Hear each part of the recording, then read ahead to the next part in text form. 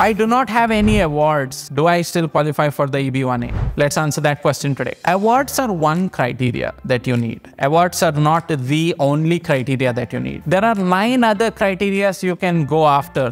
You can prove critical role at your workplace. You can go get press about your work. You can publish stuff about your work. You can prove that you have a high salary. You can become members in certain organizations and of repute. There are so many criteria. In fact, most folks that we help via the Smart Green Card program, we just keep the award criteria as a nice to have. It's not even a need to have that we maintain. But still, we were able to get like so many folks success in their EB1A journey through the Smart Green Card program, which is why you absolutely do not need to have awards per se, but it's good if you have them. You can join the all-new Decider plan to get a one-on-one call with me and or jump on a group coaching call with other folks as well. Check the link in the description to see more and join the program.